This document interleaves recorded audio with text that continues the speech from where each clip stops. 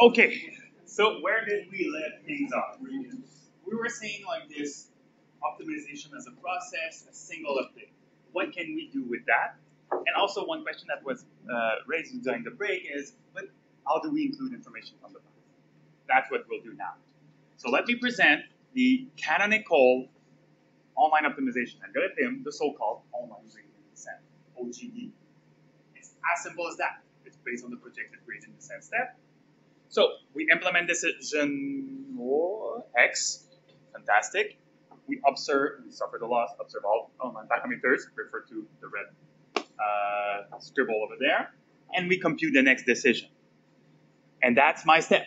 One step toward the gradient, the maximum decrease direction, with the step size that is, where did I put? Judiciously chosen. I'll get back to that. And I'll get eventually to a bounded regret. And the projection can be with regard to any norm. I'll use a 2 norm, but that's just the closest point within our decision set. Then what we get is that if we recall our assumptions, and that's really much just what I need. Bounded function, bounded regret, and a compact and convex set, meaning that my decision is also bounded. So if I set my step size in the following way, so to be inversely proportional to the square root of t, then the OGD's static regret will be bounded by the following form, which is O square root of t, and therefore sublinear. It resembles the adversarial bounded we had before. So that's great. With only this single, going back to that, this single projection step, projected gradient descent step, I'm able to kind of control my losses, let's say cut my losses and perform just as good that I will eventually get to the optimal decision. That's great. That's just enough. And so the gradient here is where I include past information. And because it's gradient, there's kind of we have kind of leftovers from previous rounds as well. But that's really where we'll add in some information from the past one. So we can picture this one, the gradient of the loss function I presented there would include S, would include P. So that's just enough. Sounds good. So in the next slide, I presented the proof. I'll go very quickly, high-level description, because what's nice about it, it only needs a bit of complex analysis, and we're done. So in any case, I put on the full proof. It's more detailed than the previous one, so that you can look at it offline. But the first thing we notice is, if T is convex, that's fantastic. We get the first bound. And why is that nice? Recall the regret definition that was far along. Ft xt minus ft x r. So I can bound this difference by the gradient. Great. Now let's bound the gradient. So if I take the next decision and I subtract it to the best decision in hindsight, so that's the term I have here, and I work out the map. So first I take the 2 norm, and I start bounding things. I can obtain a bound on my gradient. So this is nice over here, because that also upper bounds the difference. So I can put all of that together in the regret definition, and I already have a bound that is a function of how close I was to the optimum at t, minus how close I was at the optimum at t plus 1, plus some term of the gradient. Now I can rearrange things so that I get something a bit more interesting in terms of the step size. Why is that nice? This is a telescopic sum, so I'll be able to get rid of it. The last thing I'll have then is to bound this square of the gradient. That's where I'll choose wisely my step size to be proportional to the square root of t, and that will allow me to bound the sum of the square root of t to the square root of capital T, again by a telescopic sum, and that leads me to my regret bound. So that's kind of, yeah, that 8 step, but I feel like it's more like 3 important steps that enables us to just look at the regret. So in a few slides, I was able to almost convince you that it has a regret bound. So that's what's neat about it. That we can come up with our own extension and bound it.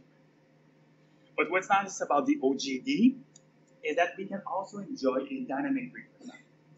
So the only difference we have to do here is we have to set the step size to be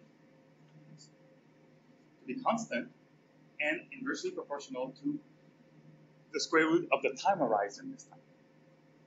Then we get a dynamic regret bound that is of this order, so proportional to square root of t times dt plus 1. And therefore, it's sublinear if this dt, the cumulative variation, is less than square root of t. So it is indeed a stricter condition on the problem via this term. But in some cases, it's a much better guarantee. So just as a reminder, I included the cumulative variation description at the bottom. So that's very interesting. We get to track the round optima if the problem does not change too much. What do we expect? Only making one step, and we have no information about the future. But that's still a very interesting game. So let's skip this. But I really wanted to include it just in case. I think it's a very detailed version. Okay, extension, my favorite word. So we can think of many. So first one, strongly convex function. Always better, always perform better. So if FT is strongly convex, then we get a tighter regret bound. In the static case, we got a long T regret bound, which is fantastic. And in the dynamic case, we get a VT bound. So we can track problem that is up to almost linear. Types of feedbacks, and that's the example I'll present after. We can have what we have before, full information, but also banded OCO, merging the two topics of today. So that would be the case where if I look at the board, the 6, I won't get ST, I won't get PT, it's just the value of F. What can I do with that? Turns out I can do kind of a lot. So that's an example. Distributed OCO, so we want local decision to be computed locally. Time varying constraint, so this curly x becomes curly xt. We can have second order update, so that's part of the research work I'm doing.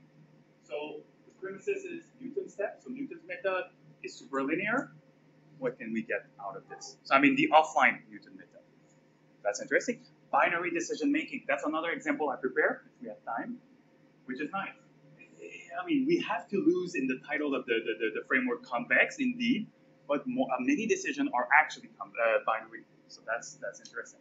And there's the predictive, we have a bit of information about the future, overrolling horizon extension as well. Okay, so let's illustrate that with a demand response, just to circle back to that, and then I'll do one example of binary constraint.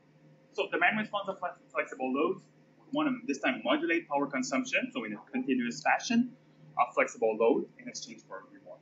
I'll put aside the reward part for now. I'm not an economist, so I'm just picturing that economists do that. And I'll just focus on the decision-making part. So we can picture any types of flexible load, electric vehicle charging, air conditioning or heat pumps, water heater. That's great. But what I want is to control an aggregation. So picture this humongous residential load aggregation. I want to control each of them for some task. The advantage here, it's low infrastructure investment. I don't think I have to convince you. And it's renewable. So I'm saying that because there's some jurisdiction that bought a lot of wind turbines, but that was very intermittent. So they bought a lot of fast ramping gas turbines to account for it. Voice. Any case, no politics, no editorial, but yeah. So we can do this frequency regulation with this kind of setting. And so by using it on a very fast time scale, that's what we'll be doing. So the problem is exactly the problem written in red. We want to track a power set point. I guess I defined it before. ST. I'll add this P naught T, which is the base load. Everything that is not flexible, I have to account for it. So for example, it could be the base consumption of a house, but it could also be the fact if I stop using the AC of some house, it might hit its upper bound, and now the backup controller just forces it to be on, so that I have to account for its power consumption. That could be what's hidden in this P naught T. And then PT would be the load response, so that could be the consumption of this air conditioner or the heat pump. And XT is my decision, so we can picture it as control as well. So -1 to 1, to make it simple. -1 would be increasing the consumption, and +1 would be curtailing the load. Why is it nice to include both? because I could say have something that in the long run have no consequence. So the average control could be 0, or the average consequence of my program could be 0. So that's better to convince or to encourage people to sign up to this program. And then in this formulation, I'll add this R. I haven't described it just yet, but it's a regularizer. It's a side objective. I could put on a L1 norm of xt. Actually, try. So I can have an L1 norm, so I want a sparse decision, or I could have something that I'll use later on. I want, if I have thermostatically controlled load, I want to encourage load to be as close as possible to their desired temperature. That's one way to regularize it. To follow the set point, just keep in mind that we want to be comfortable.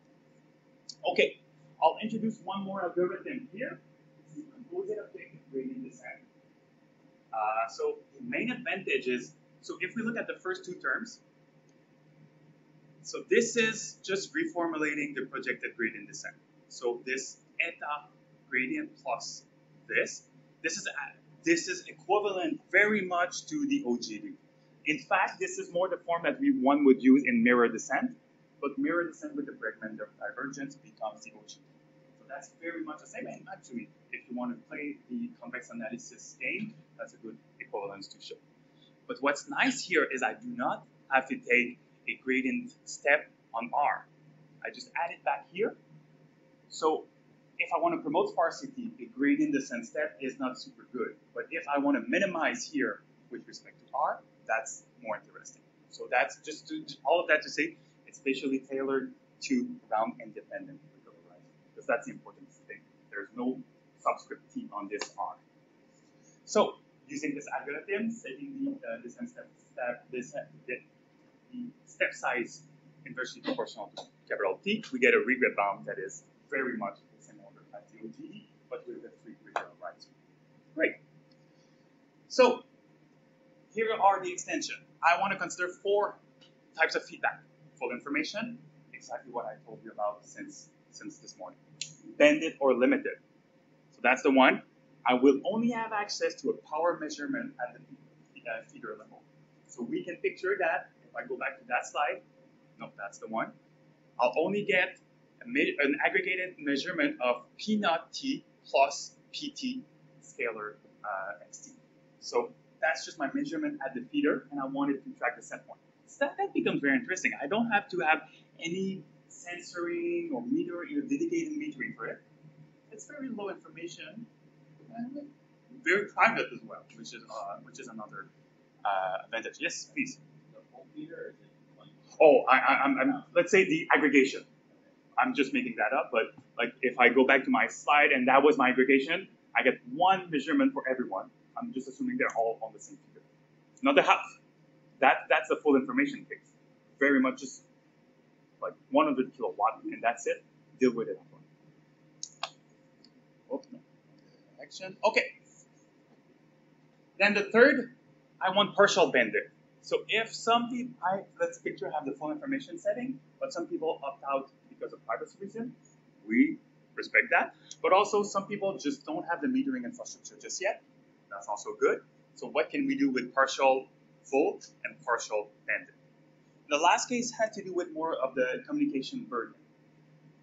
At each round, we'll either use full information or bandwidth for everyone. That reduces my communication burden, and we can actually show that this enjoys, in the expected sense, the same regret bound as the full information case. So why not? Okay, so what does this look like in simulation? So I'll be implementing that on thermostatically controlled loads with continuous decision variable. I'm tracking an arbitrary set point at the sign of T. One of the loads should be a load cap N. And the performance of each load, I'll make them noisy. So I'll be very much focusing on which load what is the decision I want to allocate to everyone so that their noisy or uncertain performance tracks my set point. So that's what's reflected in this PT plus a bounded Gaussian noise. The regularizers I'll be using are the one I described, sparsity and desired temperature. So here there's a bit of trade-off. I set the trade-off as when it was still good performance, for tracking and for my regularizers, and I run the simulation for 600 times. So, and I mean, this is in the millisecond realm, so, and on my humble email sending computer, so it can scale to very high the dimension. So what we get here, so just as a benchmark, blue is I implement nothing. So just full losses. So in red, of course, the worst performing algorithm is the bandit. So full line is the one with my regularizer, but actually it might be better to look at the dotted line. So that's what we get, something like 35% decrease. That's pretty good. I mean, I basically did very little. I just measure at the feedback, the feeder level and get some tracking or some first step in my frequency regulation. Then partial bandit, with a bit more information, I'm able to drop a little bit. So again, just looking at the dotted line. So that's better. And then Bernoulli, around the same scale, and I think I was using, give or take, 10% of rounds with full information. That's great. And then when I go on to the full information setting, I'll be back to you, I get kind of very good performance at something like 90-ish, 95% tracking. So that's great. Just show the next slide and I'll be back to you. So what does this look like? It's the following. So even if I have very noisy resources, I'm able to track my sign. On the left, that's the full information. We notice we're not able to track at the top, but this is because of the regularizer. It's too demanding for the L1 regularizer. It will never go that way. And then I wanted to show this picture because that's the Bernoulli feedback setting. So some rounds are random. So I have a random gradient estimator. So that's what makes it very noisy. But with only 10% of full information rounds, I kind of get the, like, I'm not doing that bad. So I can track this set point. Sometimes I go off, but that's the random gradient estimator, but I'm still keeping track of the set point. Yes, question? Yeah.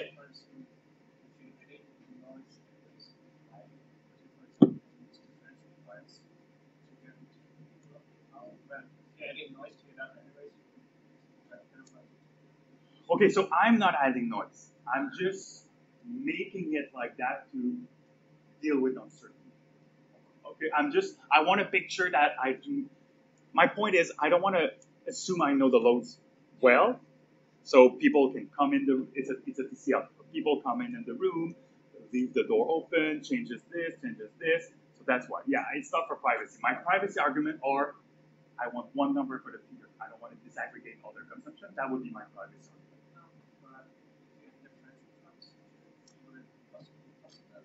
So you won't be surprised to hear my answer. So there's an extension to that. Yeah. So yeah, at some point I thought historically, I thought I would look into it, but then found the paper. I was like, oh yeah, of course someone did it. Yeah. So yeah. So yeah, very interesting.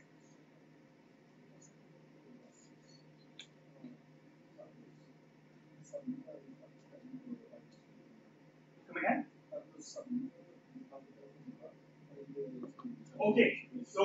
Okay, the question is, if I go to this slide, right, is that sublinear? I'm not showing the regret here. I haven't shown, so for the next one, I think I might have a regret one. If you look at the full paper, there's a regret one. Is there? I don't remember, but yeah, this is just a loss. Okay. I think for the next example, I might have. As I mentioned before, the proof is there, and that would just be a single experimental regret. So sometimes I see a lot of people from me doing that, but I think I had it. Yes, at the back. Okay, that's what I meant, because with the regularizer, I mean, you have to set up the weight. So just picture like this loss function. I add in this, let's call it lambda L1. This lambda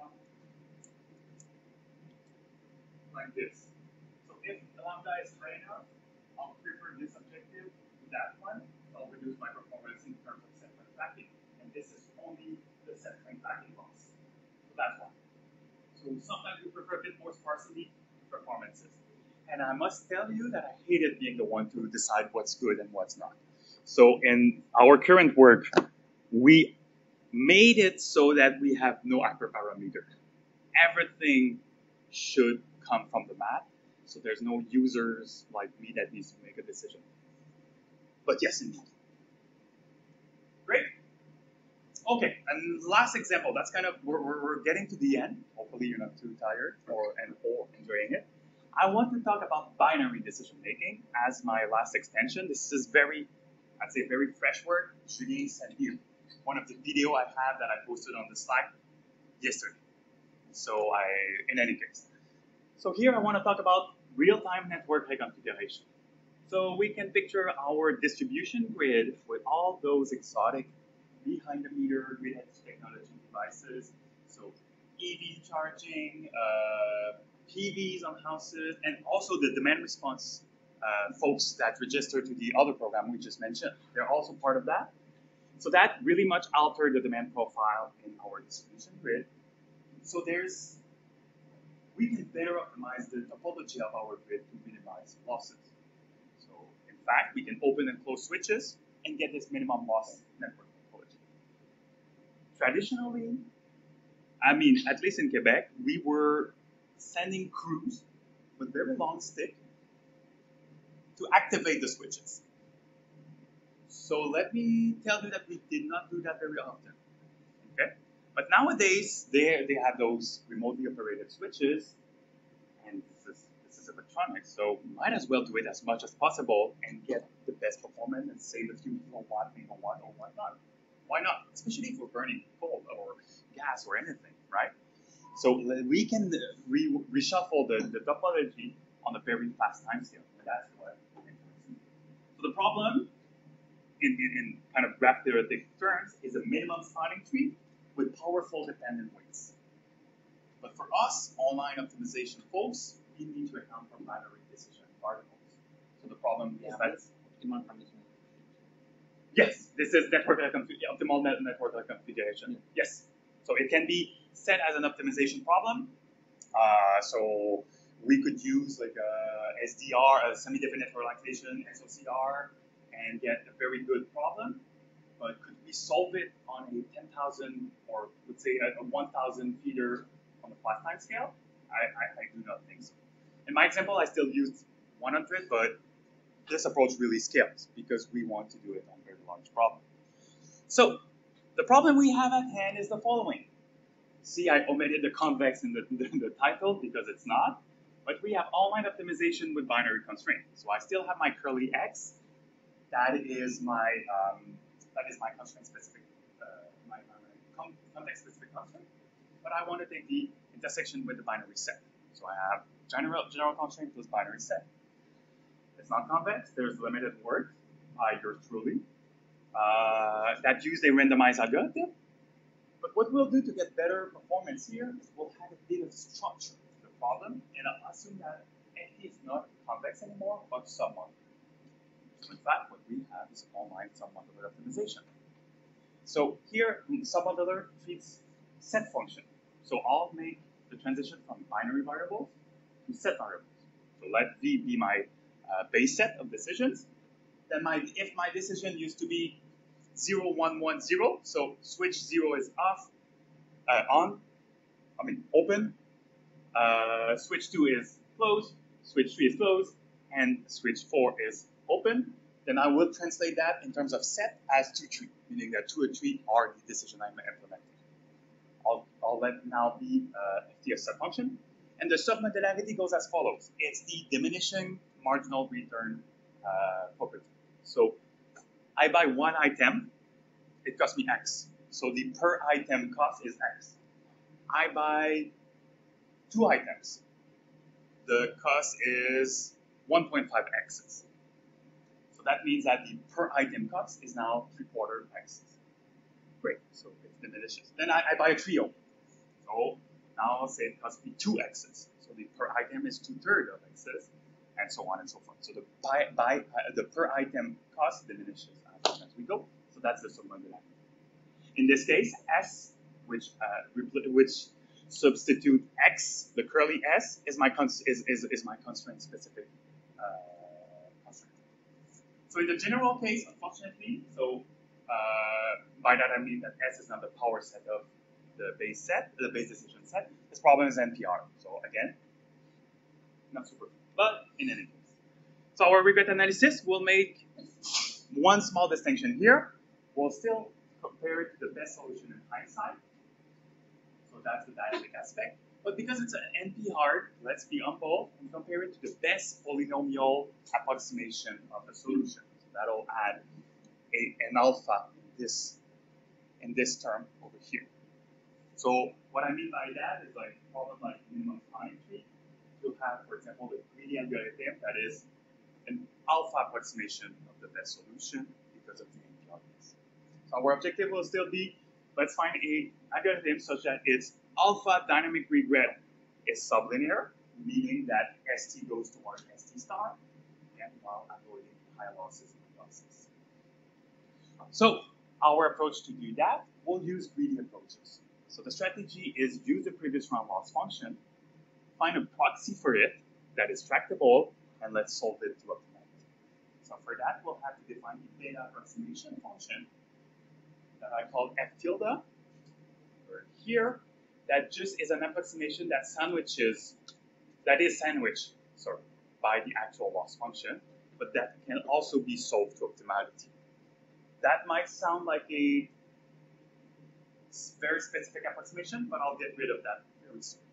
With that kind of algorithm, with that kind of approximation, I can propose the very simple OSGA that is solve to optimality the last round proxy, and that'll be just enough. And that leads me to a regret bound that is of the following form. So it's not the same notation as we had before because we deal with set.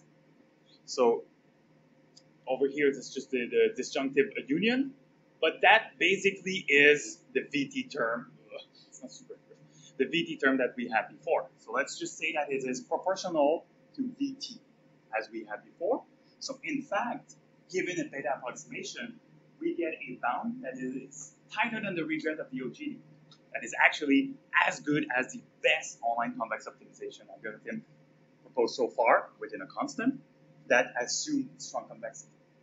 Correlated to that, if we have no constraint specific, only binary constraint, then the regret is directly less than VT, which is great. We found back the simplified representation. And where I wanted to go with the beta approximation, turns out that there's a genetic approximation for any submodular function. And so if the beta approximation does not exist, we can still get a bounded dynamic alpha regret bound. Quite bounded in this, but okay. That is within a constant of the one that is showed there. So the beta approximation just simplifies things, but it's not mandatory. Okay, so how do we apply to our problem at hand? It's by the online network configuration. So what we'll do is use one of the approximations that was proposed in the literature, which uses the weakly mesh network. So let's picture our distribution system. Let's close all the mesh. Let's close all the switch, which is like horrible for a distribution system operator because that means it's not radial anymore. But let's just do the exercise of picturing a distribution system that is not fully connected with all switch closed. This is, of course, the minimum loss topology. So what we'll do is we'll remove one by one the lines that have switches that are open. We'll remove the lines that have switches that lead to the highest losses. And that boils down to the following formulation, the online dynamic submodular problem for the configuration. So that's my objective. I want to sum up all the losses, in this case it's the current, but all the losses of the line that leads to, all the losses of the lines that I select, such that the line that I actually select leads to a spawning tree of the network. So the constraint, the spawning tree, means that every load will be circular. And I have a tree topology, a radial topology, which is again kind of the axiom of the distribution field. Great. So I can implement that. And what's nice about that is my proxy is very achievable. There is a humongous literature stream on minimum spawning tree. So I can use one of those algorithms. I use Prim's algorithm. These are very efficient, alpha optimal algorithm, and I can leverage it and tackle very large problems. So the problem I'll be presenting might not seem large, but I tweaked them. So here I use the 33 distribution system, but I added a switch on every line. So I think the canonical case is kind of 9 switches, and I put one on each of them and just make the best out of it. So what we have here, okay, it's not as big as we want. Oh, we have a regret curve for our next for the question. So here I'm presenting the time average regret, meaning it's just regret divided by t. It's simpler to see. It vanishes, then it's okay. So that's in the turquoise or ambiguous color. And then is it green? Well, in any case. On the left, we have the cumulative losses just to see how we perform. So the top one, the red one, is a random controller, but radial, just as a sanity check. Orange is the BOGD. That's the existing work that was in this literature stream, which does not admit constraint except binary. So we added a projection step, so its performance bound does not even hold in this case. Then in the zoom section, we can appreciate a few things. So what do we have? So black is if I solve a full-on optimal network configuration problem using a certain second-order relaxation, solve it to optimality, but only for 9 switches, time permitting, that's the solution I get. And still this greenish, that's our algorithm, so that's the second best. Just above it, there's the static hindsight solution. And then down below, there's the round optima that we very hard to beat, but we're very close to it. That's just to give you a sense of what's going on. And then I prepared a video on a larger system, but my computer is not plugged, so it does not work, but I put it on Slack. I mean, it's not the most entertaining video, but here, what I have is the 135 bus system. I threw switches to every line, so some of them do not matter, they'll always be closed. And then I add Perlin noise on every node of the system, and that just varies through time, and it automatically finds the network onto that configuration, with red lines being being open lines. So you'll see it kind of just is entertaining to see how the system follows it. So yeah, so that's the last results. So let me conclude the online convex optimization framework. So here, as I mentioned, it's to see the optimization problem as a process. We iteratively want to solve the problem to get to our end. Also, we can extend it to a real-time decision-making problem. We want to shorten those discretized time step very narrowly, so we can take very good decisions, and we can incorporate the new data we get and mitigate uncertainty. In this case, the next decision rule was set by an update rule, which was a single iteration from a complex optimization algorithm, and we showed that it was quite enough. Maybe 2-step would be better. My answer would be show me the math. I'm very happy to be convinced that 2-step is always better, but that's more demanding. Performance guarantees, that was something that I hammered down. Always look for a sublinear regret bound. And lastly, word of the day, extension, so we can get to our problem at end, and that's really much what I wanted to discuss today. So I hope you'll find ways. I hope this is all helpful. I hope that you see an extension to your problem. I'm of course happy to chat about it, or to send you papers. Oh, I saw that extension that is parallel, and so on and so forth, or to discuss about my ongoing research work on that topic. So just to wrap up, we discussed online decision-making algorithm and provided solution concept for each of them, with very importantly improvable performance analysis. While some of them are heuristic, the performance are not. We discussed two main families of approaches: multi-arm bandit with its stochastic, adversarial, and Markovian setting, and the online complex optimization. That's the basis.